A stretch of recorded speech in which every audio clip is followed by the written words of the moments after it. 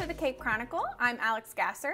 The Discovery Playhouse in Cape Girardeau is where fun and learning come full circle. Their executive director, Christa Weber, is with us today. Christa, welcome. Thank you. Thank you for having me. Yeah, so Christa, tell us a little bit about Discovery Playhouse. And I know you're new at the Discovery Playhouse, but you've been making some wonderful changes there. So Discovery Playhouse is located in downtown Cape Girardeau. It's a children's museum where kiddos can come and learn through play, pretend play, and experience things that there's really nowhere else in Southeast Missouri to experience. We have over 30 exhibits where kiddos can pretend to grocery shop, go to the bank, an aviation station where they can get into a plane and pretend they're flying it. We have a stage for the fine arts where kids can sing and dance. There's so much that we offer, including party rentals and different activities and events coming up.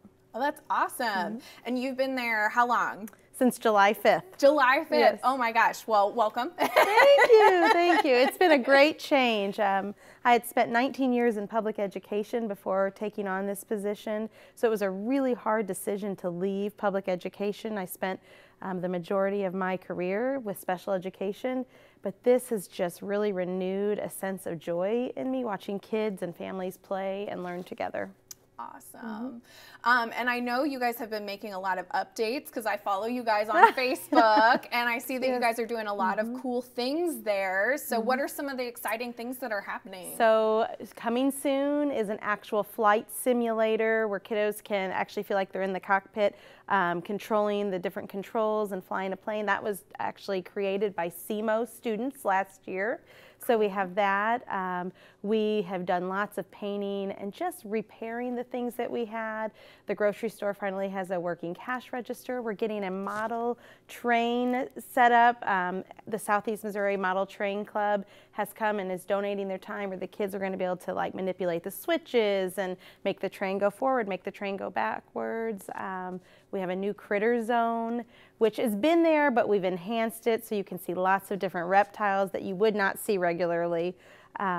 Just more and more coming every day. We're trying to enhance and change something. We have a thing called a beam, which is like a projection and a light, and the kids can engage in stomping things and moving around, and that was just installed this past week, so it's ready and up and running for the kids too. Oh, wow. And so what are kind of like the ages for kids to come to your space? So I would say all ages. We see 1-year-olds in polywog climbing and exploring, all the way up to 12-year-olds upstairs on the stage, touching the reptiles, you know, climbing in the plane. I have 3 daughters myself. I have a 15-year-old, a 13-year-old, and an 8-year-old. The 8-year-old runs the place. She thinks that she knows how to do all of the activities.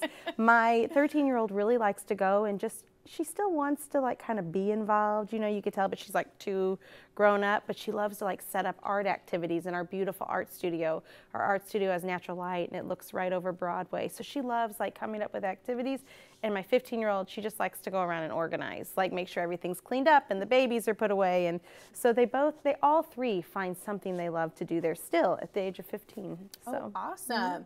And so is it daily admission? Do you guys have memberships?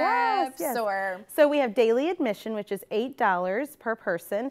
But we just started something in November. After school hours on Tuesday, Wednesday, Thursday from 3 to 5, you can get in for half price, so $4 instead of $8. We also support, we're a part of Museums for All, which allows families that have access to SNAP and EBT, they can get into the museum for $2 a person. Okay. And then we also have memberships and different levels of memberships. If you're a grandparent, if you just have one kiddo, if you're a large family, there's different memberships, and all of that can be found on our website. Awesome. And I'm assuming you guys are always in need of employees or people to help facilitate your learning. We are so blessed. We are fully staffed. Congrats. I know. We have high school kids, college kids, we have stay-at-home moms. We are just so lucky with the wide interest level of our staff. But we also started a volunteer program this year. Okay. And you can find that information on our website. We had several SEMO students that were helping us in the fall semester for different classes. But anybody can volunteer. So if you are interested or need volunteer hours, I would highly encourage you to go on our website and apply. Okay, awesome. And I know you've done some really cool things with the university on planning exhibits. Is that something you want to explain a little bit more about? There is a particular class at SEMO, an education class where the kiddos can actually, not the kiddos, they're college kids. I'm used to kids. You're used to kiddos. Yes, I get it. I get it. The students can plan an exhibit. We say they have a budget of $5,000. We then have to find the money and raise, because we're a non-for-profit. But they basically come up with a new idea for an exhibit, and then they present it to myself and the board, and it's like a Shark Tank. And then we select one of those and then try to make that exhibit come to life within a year. Oh, so coming up, we have a SEMO class that's getting ready to present some new ideas, and that is in the beginning of December. So we'll get to hear some new ideas and figure out other ways to enhance our museum. That's really awesome. And I know you guys have been having a lot of events recently too, you guys.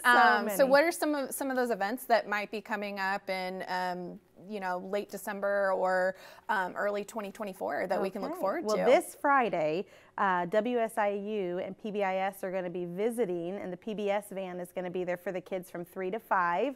PBS will be there earlier, WSIU 11 to 1 to film some new commercials. So that's this Friday. You can visit outside, or if you want to come in and be a part, it's just general admission.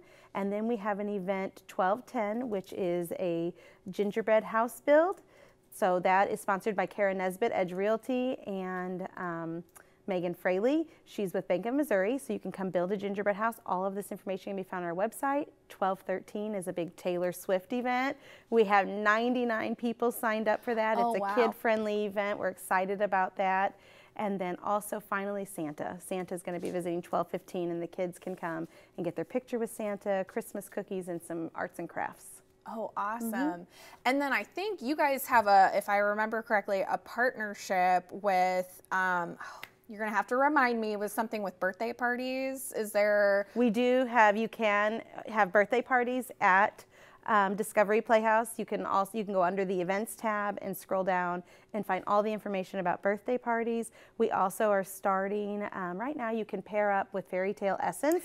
That's and what book I was thinking a princess of, or a prince. So that is absolutely an option, but we're adding on an option. Oftentimes families come and they bring in their own food, but we're going to be pairing up with emos after the first of the year, and part of their party package they can also add on some food and beverages for the party. So the parents, it's a no-fuss situation. They can do everything online, and everything will be there for them for the time of the party. So it makes it very convenient for families, busy families like mine. Yeah, awesome. So is there anything else that you want to share with the community about Discovery Playhouse? I think the most important thing is, if you haven't been in a while, you absolutely need to come back and check out all of the exhibits. We just recently had a ribbon cutting, and some of the members that came didn't even know we had a second floor.